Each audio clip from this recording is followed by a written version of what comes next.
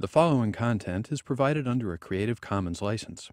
Your support will help MIT OpenCourseware continue to offer high-quality educational resources for free. To make a donation or view additional materials from hundreds of MIT courses, visit MIT OpenCourseware at ocw.mit.edu. All right, I'm going to start today by talking about, so what have we been doing? What have we actually done over the last few lectures? And I'm going to suggest that what we've done is we've outlined a lot of the basic elements of programming, a lot of the basic elements we're going to need to write code. And I want to just highlight it for you because we're going to come back and look at it. So I'm going to suggest that we've looked at three different kinds of things. All right? We've talked about data. We've talked about operations. And we've talked about commands or statements. Right? Data is what we expect. It's our way of representing fundamentally the kinds of information we want to move around. And here I'm going to suggest we've seen numbers, we've seen strings, and I'm going to add Booleans here as well. They're a third kind of value that we saw when we started talking about conditionals. We saw associated with that primitive data, we have ways of taking data in and creating new kinds of data out, or new versions of data out. So we have operations. Things like addition and multiplication, which we saw not only apply to numbers, but we can use them on things like strings, and we're going to come back to them again. Can't use them on Booleans. They have a different set of things. They do things like and or. And of course, there's a bunch of other ones in there. I'm not going to put them all up, but we're building up a little collection, if you like, of those operations. And then the main thing we've done is we've talked about commands. And I'm going to suggest we've seen now four different things. We've seen assignment, how to bind a name to a value. We've seen input and output. Print for output, for example, and raw input for input. We've seen conditionals. Or said another way, branches, ways of changing the flow of control through that sequence of instructions we're building up. And the last thing we added were loop mechanisms.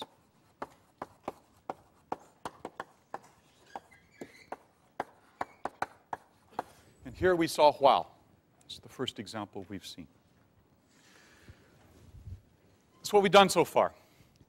Now, interestingly, this set of instructions is actually quite powerful. We're going to come back to that later on in terms of what we can do with it. But what we've really done is, given that basis, we're now talking about how do we write common patterns of code? How do we write things that solve particular kinds of problems? So what I want you to do is to keep in mind those are the basis. We ought to be able to do a lot with that basis, but what we're really interested in is not filling out a whole bunch of other things in here, but how do we put them together into common templates? And we're going to do that today. Second thing we've been doing, I want to highlight for you, is we've along the way, mostly just verbally rather than writing it down, but we've been talking about good style, good programming style, right? Things that you ought to do as you put these pieces together in order to give you really good code. And you should be collecting those together. Give you some examples. What have we talked about? We've talked about things like using comments to highlight what you're doing in the code to make it easier to debug. We talked about type discipline. The notion that you should check the types of operands before you apply operators to them to make sure that they're what the code is expecting. We talked about descriptive use of good variable names as a way, in essence, of documenting your code. The fourth one we talked about was this idea of testing all possible branches through a piece of code, if it's got conditionals in it, to make sure that every possible input is going to give you an output that you actually want to see. So, you know, you can start writing your own kind of Miss Manners book, if you like, of, you know, what are good programming, you know, I don't know what you call them, John, good programming hygiene, good programming style, good programming practices, things that you want to do to write good code. Okay, what we're going to do today is we're going to start now building up beyond just these pieces, although they're valuable, to start creating two things. One, common patterns of code that tackle certain classes of problems. And secondly, we're going to talk about tools you can use to help understand those pieces of things. Okay, so last time around we talked about, or introduced, if you like, iterative programs. And I want to generalize that for a second.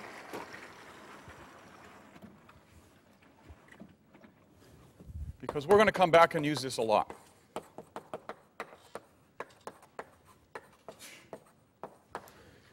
And I'm going to do a very high-level description of what goes into an iterative program, or how I would think about this, right? And I know if John disagrees with me, he'll tell me, but this is my way of thinking about it. If I want to try and decide how to tackle a problem in an iterative manner, here are the steps I'm going to go through.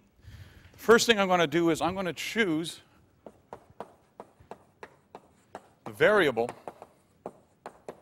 that's going to count.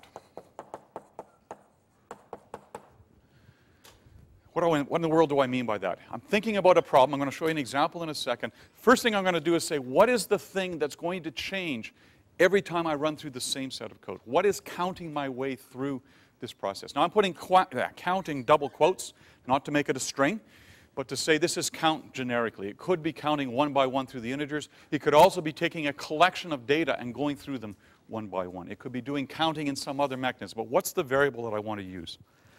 The second thing I do, I need to initialize it. And I need to initialize it outside of the loop. That is, where do I want to start?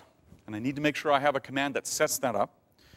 The third thing I'm going to do is I need to set up the right end test. How do I know when I'm done with the loop?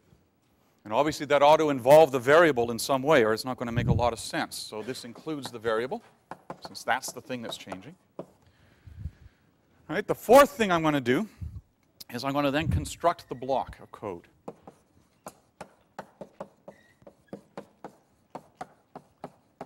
And I want to remind you that block of code is a set of instructions, the same set of instructions that are going to be done each time through the loop. All that's going to change is the value of the variable or the value of some data structures. And remind you that inside of here, I better be changing the variable. Right? If that variable that's counting is not changing, I'm going to be stuck in an infinite loop. So I ought to expect somewhere in there a change of that variable. All right, and then the last thing I want to do is just decide, what do I do when I'm done?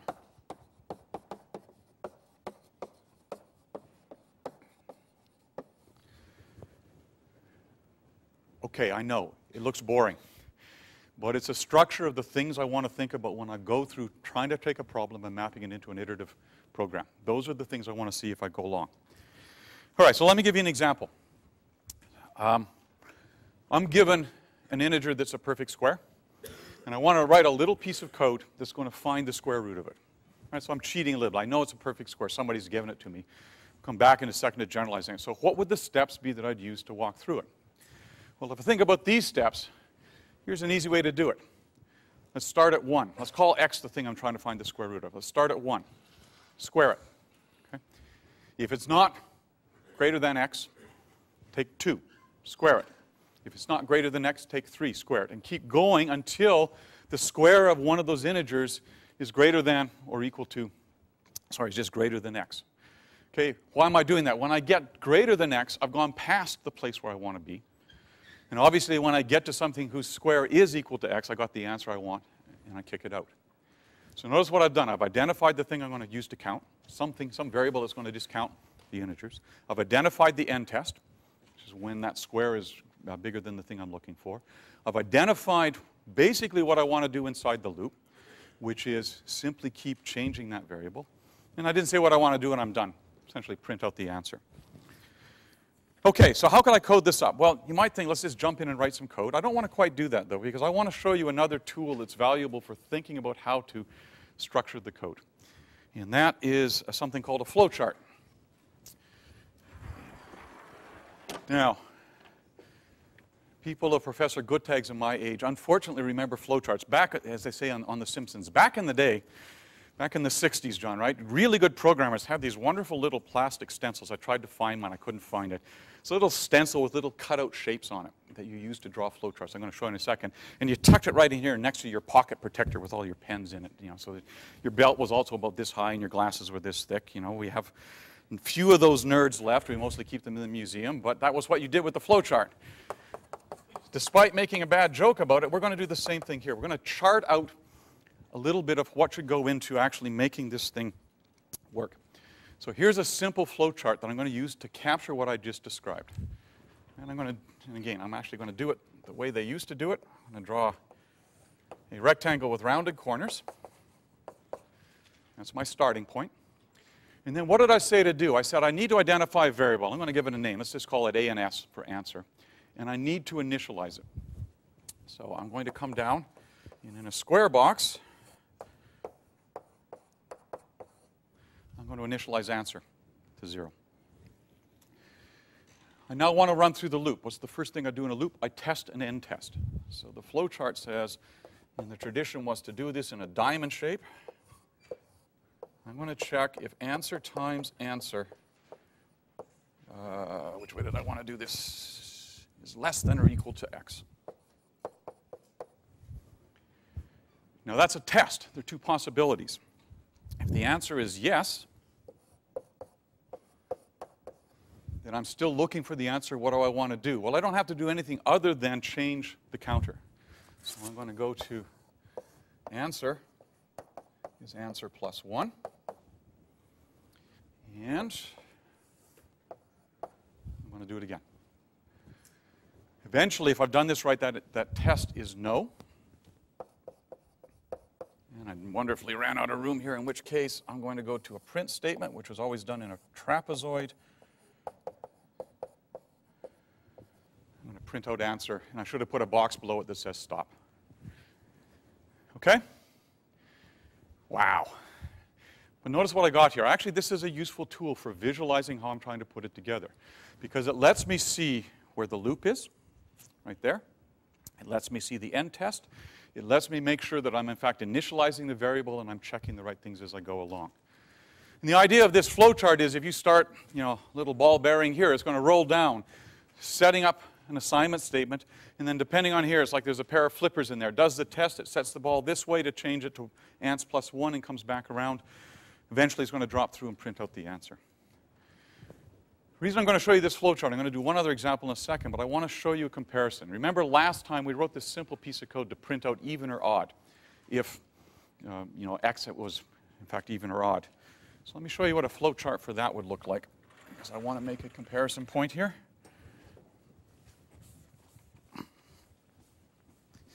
If I were to do a flowchart for that one, I would do the following.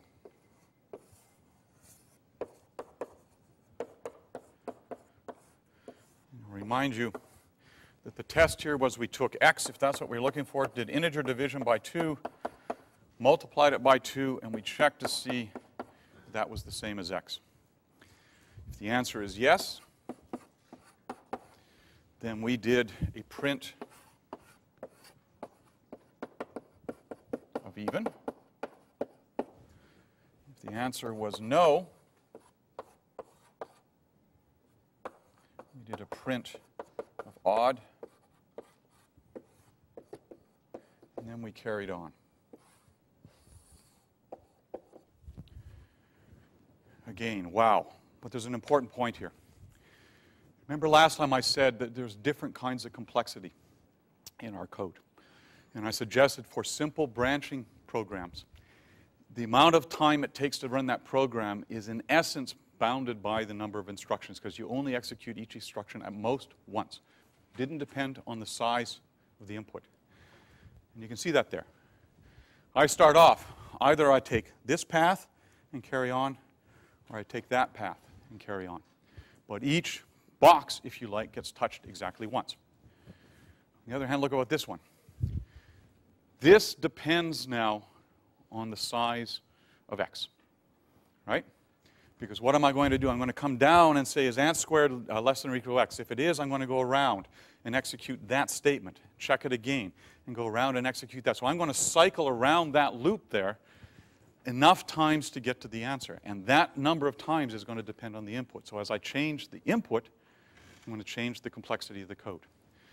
Now this happens to be what we would call a linear process, because the number of times I go around the loop is directly related to the size of the argument. If I double the argument, I'm going to double the number of times I go around the loop.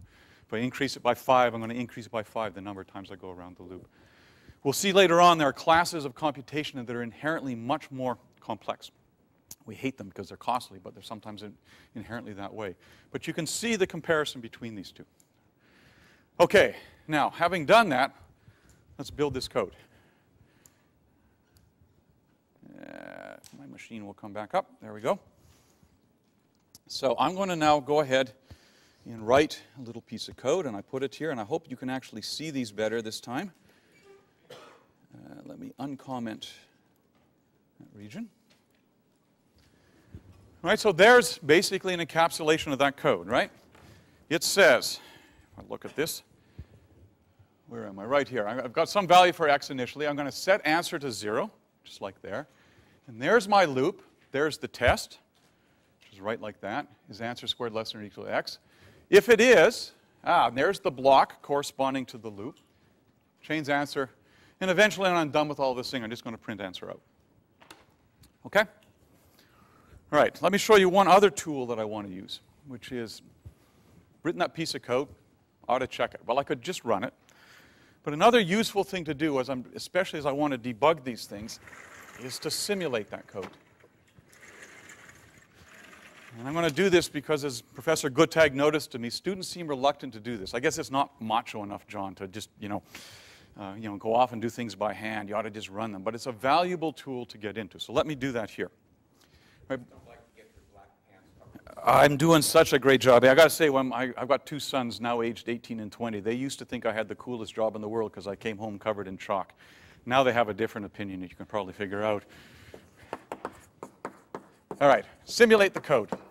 What I mean by that is pick a simple set of values and let's walk through it to see what happens. And this is useful because it's going to allow me to, make sure that I've got something that's going to terminate. It's going to let me make sure that, in fact, I'm doing the right kinds of updates. I could do this, by the way, by running the code and putting print statements in various places as well. But the hand simulation is valuable. So let me just start it. What do I have here? I need the variable a and s. I need x.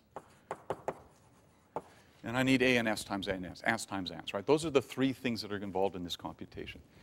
And I picked something reasonably simple. Answer starts at 0. I set up x, I think, to be 16 there. So what does the loop say? I can either look at my flow chart or I can look at the code. Look at the flow chart. It says I'm at this point.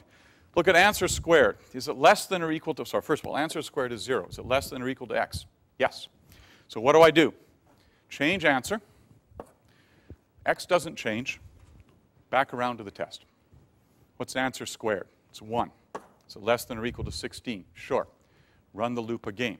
Answer becomes 2. X stays 16.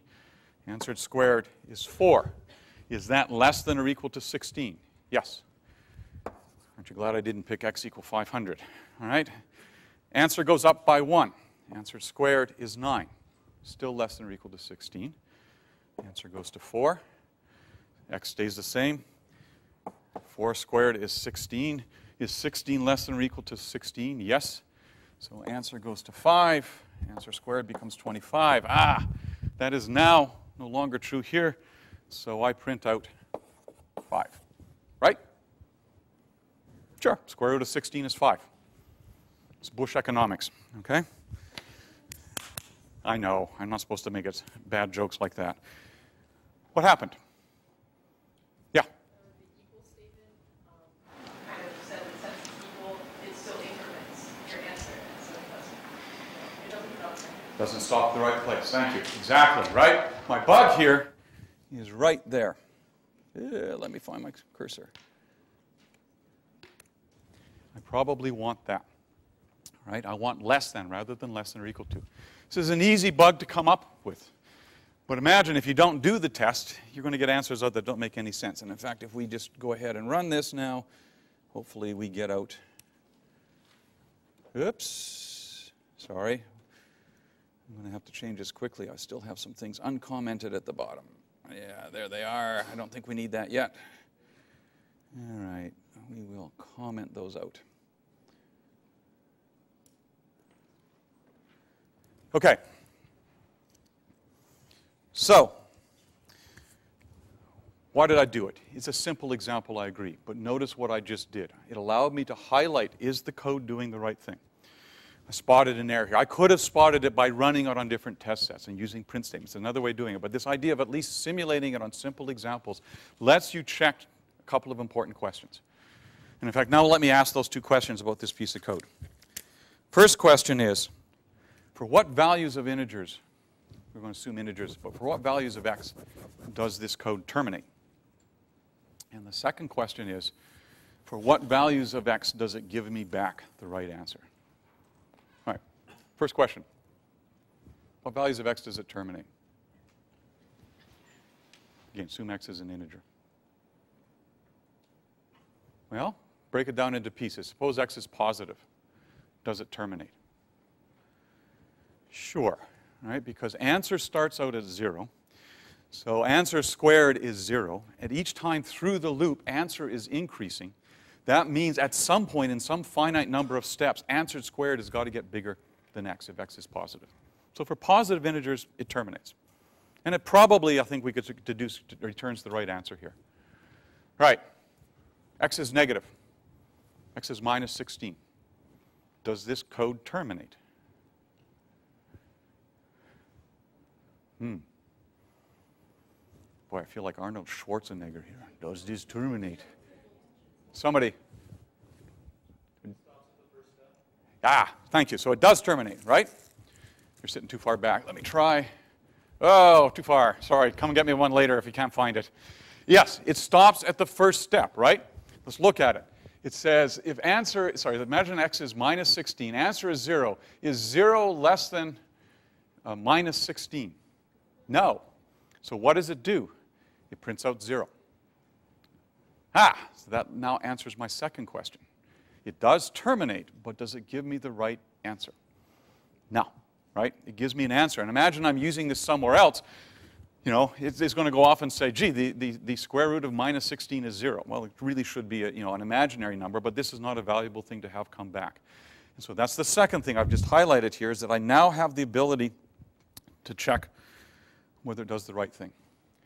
And those are two things that you'd like to do with every looping construct you write. You'd like to be able to assure yourselves that it will always terminate. And then the second thing you'd like to do is to assure yourself that it does give you back a reasonable answer. We started to talk about ways to do the former. It's looking at the end test. It's looking at the kinds of conditions you're going to put in. For the latter, this is a place where running test cases would do a good job of helping you with that. Nonetheless, having done that, let's look at a better way to write this, which is right here, and is also, I think, on your sheet. I'm going to uncomment that. I'm going to comment this one out.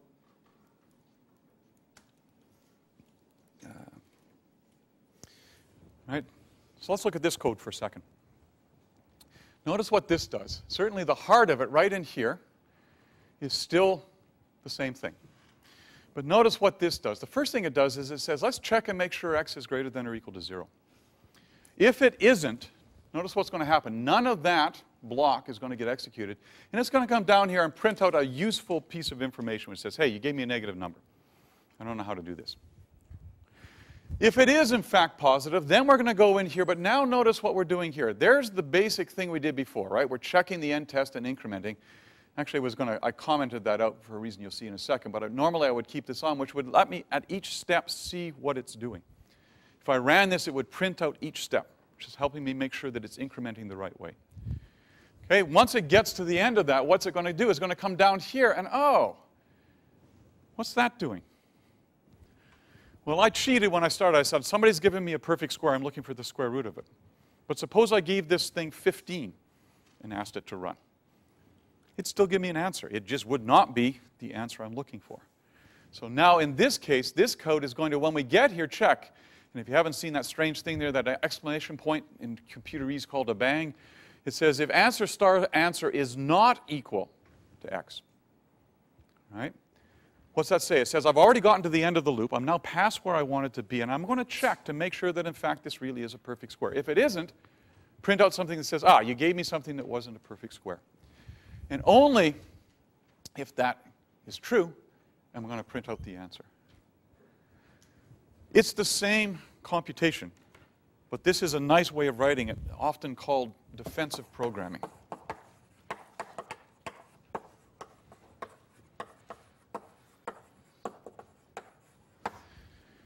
And I think we have lots of variations on it. I don't know, John, what your favorite is for the definition of defensive programming. For me, it says, make sure that I'm going through all possible paths through the code.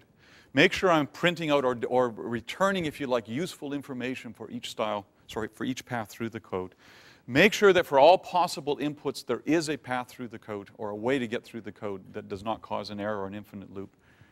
What else would you add, John? Well, we'll come back to this later in the term and talk it in some detail about particular techniques. The basic idea of defensive programming is to assume that, A, if you're getting inputs from a user, they won't necessarily give you the input you've asked for. So if you ask for a positive number, don't count on them giving you one. Right.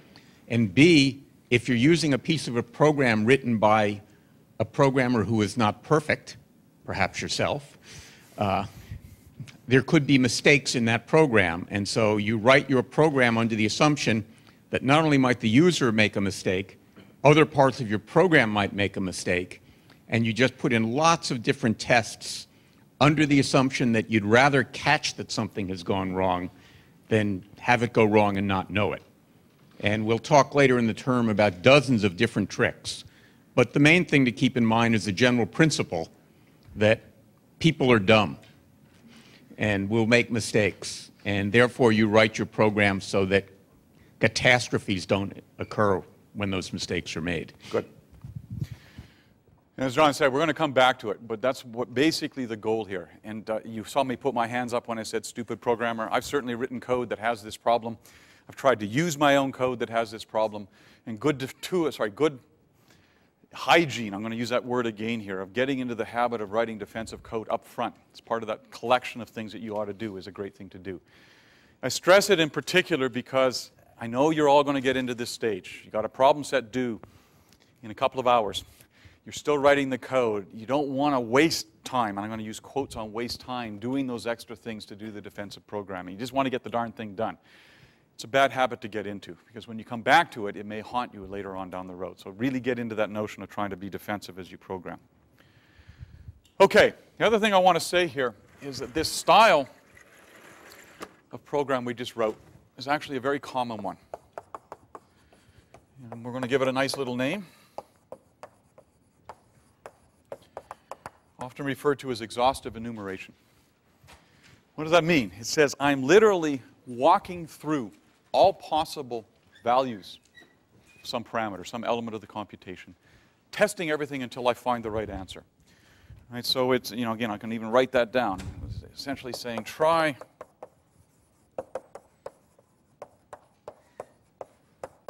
all reasonable values until you find the solution. And you might say, well, wait a minute, isn't that going to be really expensive? And the answer is, yeah, I guess if you want to search, all the pages on Google, one by one, yes, probably. It's going to take a while. But there are an awful lot of computations for which this is the right way to do it. You just want to exhaustively go through things. And just to give you a sense of that, let me show you an example. I'm going to change this. Right, a nice big number. Computers are fast these days. I can make this even bigger. It's going to do it fairly quickly. So it really is quick to do this. It doesn't mean that exhaustive enumeration is a bad idea. It is often the right idea to use. So we've seen one example of this idea of walking through all the integers looking for the square root. Let's look at some other examples in order to try and see other ways in which we could do it. Okay. In particular, let's go over to here. And let me show you a second example. Again, let me comment that out.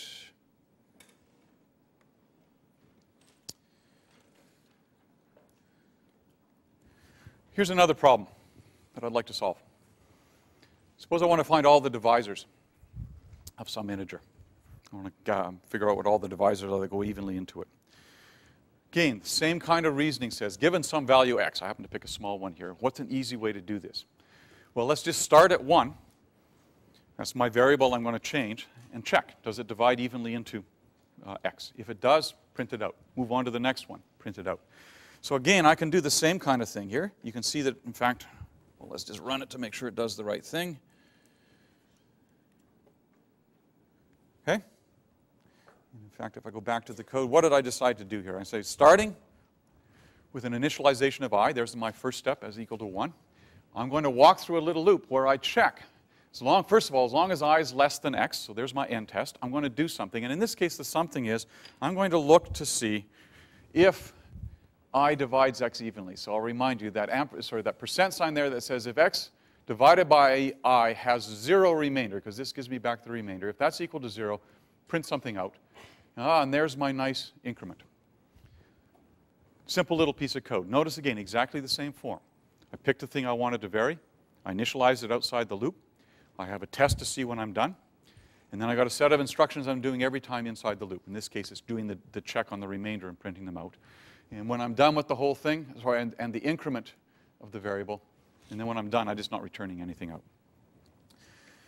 Okay, so now you've seen two simple examples. Let me generalize this. In this case, my incrementer was just adding 1 to an integer. It's a pretty straightforward thing to do. But you could imagine thinking about this a little differently. If I somehow had a collection, an ordered collection of all the integers from 1 to 10, I could imagine doing the same thing, where now what I'm doing is I'm starting with the first element of that collection, doing something, going to the next element, doing something, going to the next element, doing something. I'm just walking through the sequence of elements, right? And I haven't said yet how do I get that collection, but you could certainly conceptualize that. If I had that collection, that would be a nice thing to do. That is a more common pattern.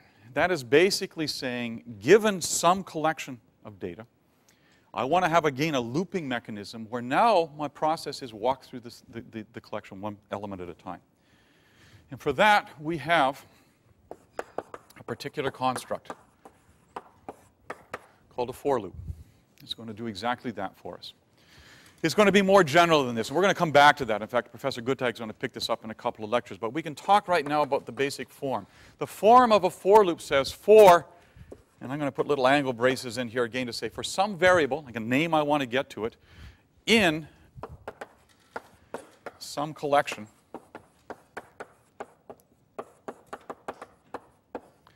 and then I have a block of code. And what it's saying semantically is, using that variable as my placeholder, have it walk through this collection, starting at the first thing, execute that code, then the next thing, execute that code, and so on.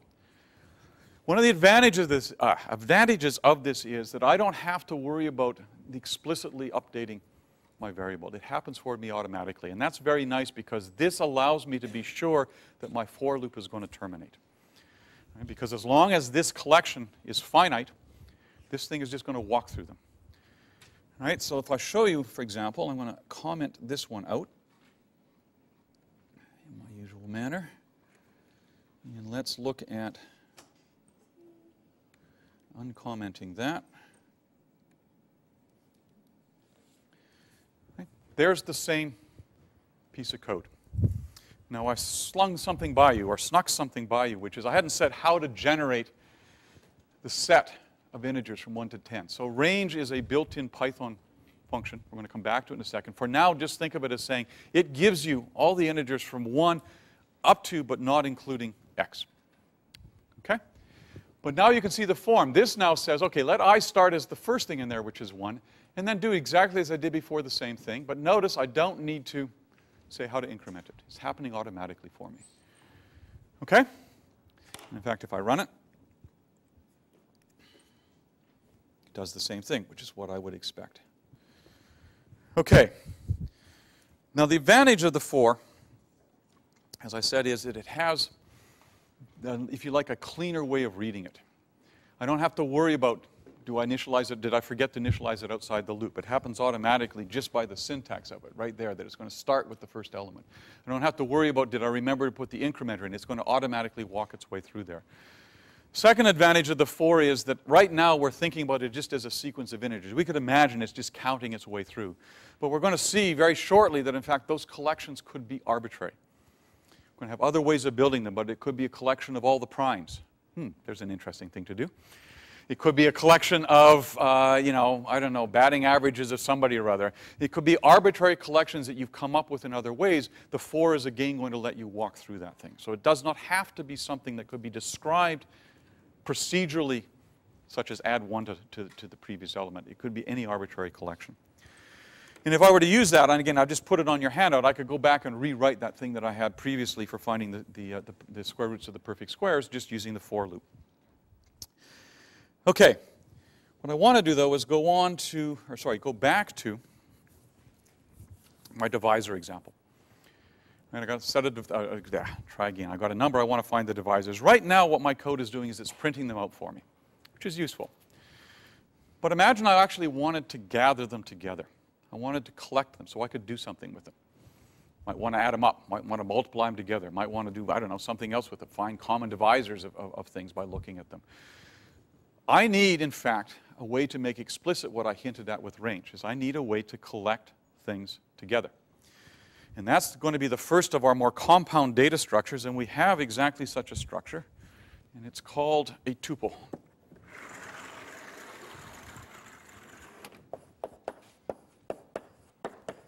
And this is an ordered sequence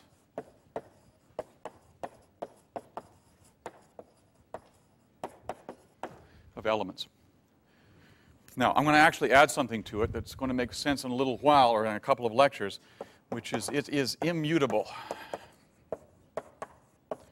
meaning I cannot change it, and we'll see why that's important later on. But for now, a tuple is this ordered sequence of structures. Okay? And how do I create them? Well, the representation is the following. A square bracket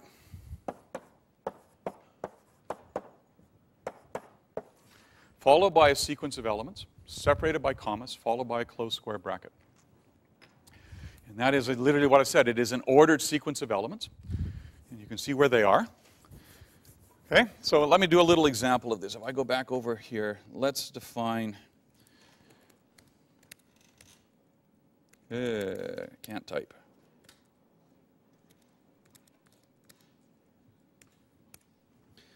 I can look at the value of test. It's an ordered sequence. I need to get elements out of it. And so again, I have a way of doing that. In particular, I can ask for the 0th element of test. Again, notice I'm putting a square bracket around it. And it gives me, I know this sounds confusing, but this is a long tradition. It gives me, yes? Sorry?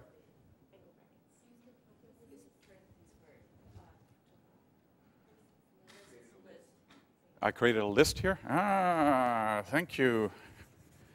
I'm glad you guys are on top of it. You're saying I want that.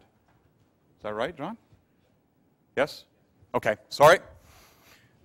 You're going to see why this was a mistake in a little while. I did not want to make a list. I wanted to create a tuple. Thank you for catching it. I want parens, not square brackets there. You'll also see in a little while why both of these things would work this way, but it's not what I wanted. Okay? So I guess I should go back and let me do this correctly this way.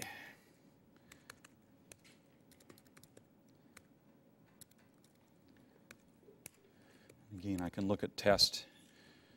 And I guess test now, if I want to get the element out, angle bracket or square bracket. I still want square bracket. That's what I thought. Okay. Now I can go back to where I was, which is this strange piece of history, which is we start counting at 0. So I hate to say it this way, the first element of this tuple is at position 0 or index 0. Okay, so I can get the 0th one out. I can get, if I do 2, I get the 3rd thing out because I go 0, 1, 2. Notice, however, if I do something that tries to go outside of the length of the tuple, it complains, which is right. Tuples also have another nice structure, which is I can go the other direction, which is if I want to get the last element of that tuple, I give it a negative index. So imagine, think of it as it's starting right just before the beginning of the thing.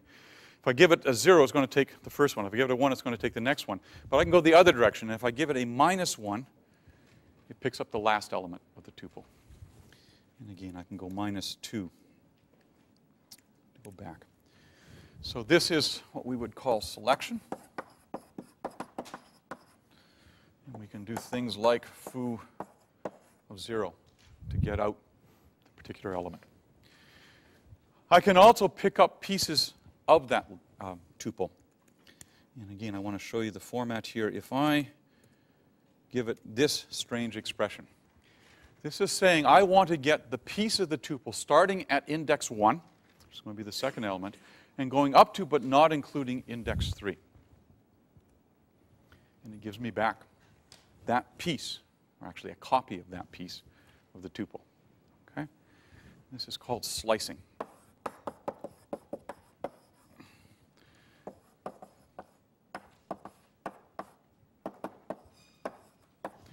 And then just to complete this, two other nice things you can do with slices, or you can get the beginning or the end of a tuple.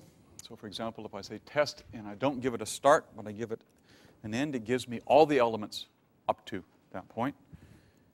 And I can obviously do the other direction, which is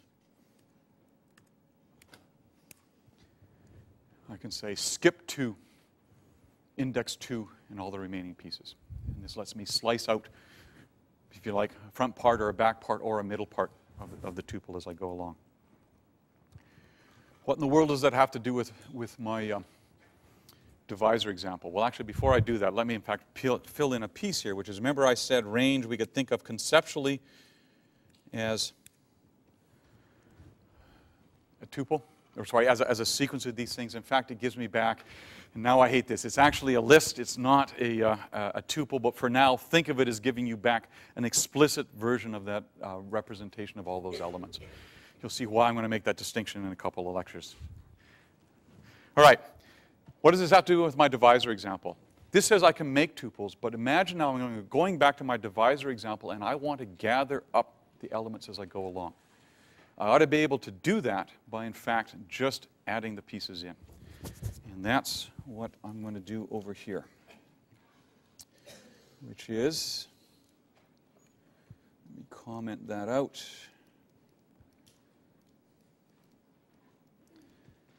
Let me uncomment that, and I guess I need the same thing here, right? I need parens, not... Thank you. You can tell I'm an old-time list packer. I really do love these things. And is that right, John?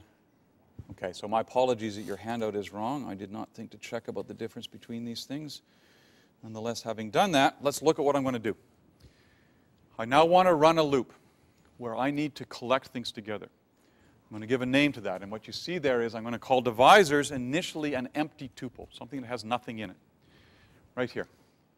And then I'm going to run through the same loop as before, going through this set of things, doing the check, and now what would I like to do? Every time I find a divisor, I'd like to gather it together. So I'm going to create a tuple of one element, the value of I, and then, cool. There's that addition operation that's badly overloaded. This is why Professor Guttag likes it, and I don't. Because given that this is a tuple, and that's a tuple, I can just add them together. That is, concatenate them, if you like, one on the end of it. And if I keep doing that, when I'm done, divisor will be a collection of things. So let me just run it. All right. This is what I get for trying to... There should be a comma after the I in the parentheses. Thank you. Right there. All right, we'll try this again. Okay. And there are the set of divisors. Thank you for catching. Who did that? Somebody gets it. No? Yours. Thank you. Nice catch, too, by the way.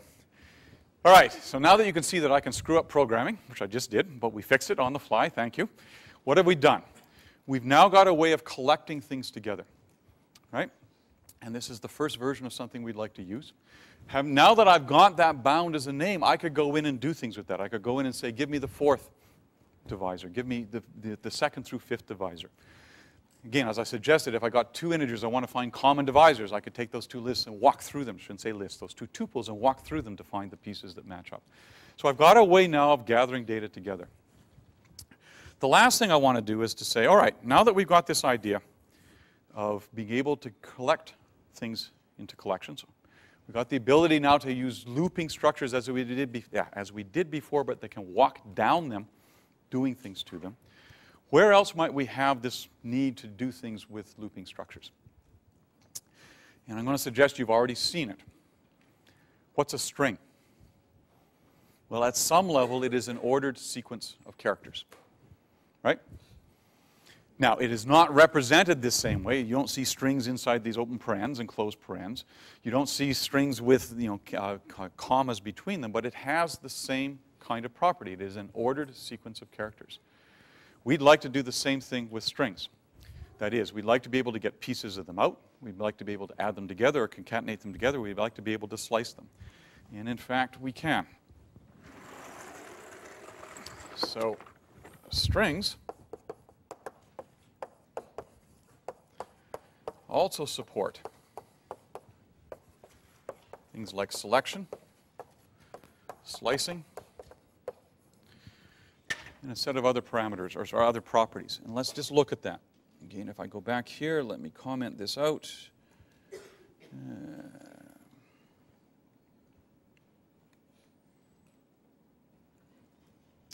Right, here are a pair of strings that I've set up. S1 and S2. Okay, let me just run these so we can go back over here. So I can see the value of S1, it's a string. I can do things like S1 and S2. As we saw before, it simply concatenates them together and gives me back a longer string. But I can also ask for parts of this. So I can, for example, say, give me the first element of string 1, S1. It's exactly what we would have thought if this was represented as an ordered sequence of things. Okay, I should have said first. It's index 0, the first one. I can similarly go in and say, I'd like all the things between index 2 and index 4. And again, remember what that does. Index 2 says start at 0, 1, 2. So A, B, C. And then it goes up to, but not including index 4. So it gets C and D, and then it stops. I can similarly, just as I did with the tuples, I can ask for everything up to some point, or I can ask for everything starting at some point and carrying on.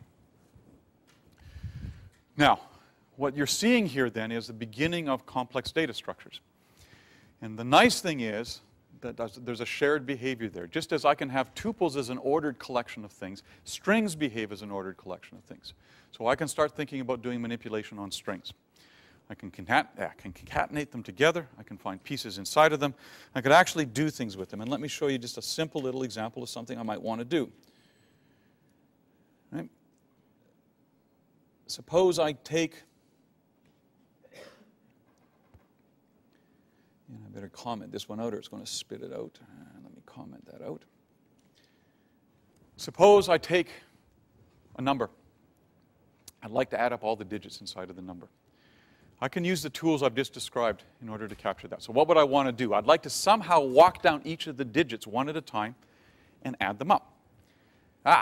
That's a looping mechanism, right? I need to have some way of walking through them. An easy way to do it will be inside of a for. And what would I like to do? Well, I need to take that number and I'm going to turn it into a string. So notice what I'm going to do right here. I'm going to take that number and convert it into a string. That's an example of that type conversion we did earlier on. By doing that, it makes it possible for me to treat it as an ordered sequence of characters. And so what's the loop going to do? It's going to say for C, which was my name for the character in that string. That means starting at the first one. I'm going to do something to it. And what am I going to do? I'm going to take that character, convert it back into an integer, and add it into some digits. And I've done a little shorthand here, which is I should have said some digits is equal to some digits plus this. But that little shorthand there is doing exactly the same thing. It is adding that value into some digits and putting it back into, or assigning it back into some digits. And I'll just walk through that loop, and when I'm done, I can print out what the total thing does. And if I do that, I get out what I would expect. So what have I done? We've now generalized the idea of iteration into this little pattern. And again, as I said, this is my version of it, but you can see every one of the examples we've used so far has that pattern to it. Figure out what I'm trying to walk through. What's the collection of things I'm trying to walk through? Figure out what I want to do at each stage. Figure out what the end test is. Figure out what I'm going to do at the end of it. I can write it explicitly. I can write it inside of a for loop. And we've started to add, and we'll see a lot more of this, examples of collections of structures so that we don't just have to do something that can be easily described as walking through a set of things, but can actually be a collection that you walk through. The last thing I want to point out to you is, I started out with this list. I haven't added anything to the list, right? I mean, I've got a different kind of looping mechanism. I guess I should say that's not quite true. I've added the ability to have more complex data structures here. But I dropped a hint in the first lecture about what you could compute with things. And in fact, if you think for a second about that list, you could ask, what can I compute with just that set of constructs? And the answer is basically anything. This is an example of what is referred to frequently as being a Turing-complete language. That is to say, with just those set of constructs, anything you can describe algorithmically, you can compute with that set of constructs. So there's good news and bad news. The good news is it sounds like we're done. Class is canceled until final exam, because this is all you need to know, right? The bad news is, of course, that's not true. The real issue is to figure out how to build constructs out of this that tackle particular problems. But the fundamental basics of computation are just captured in that set of mechanisms. All right, we'll see you next time.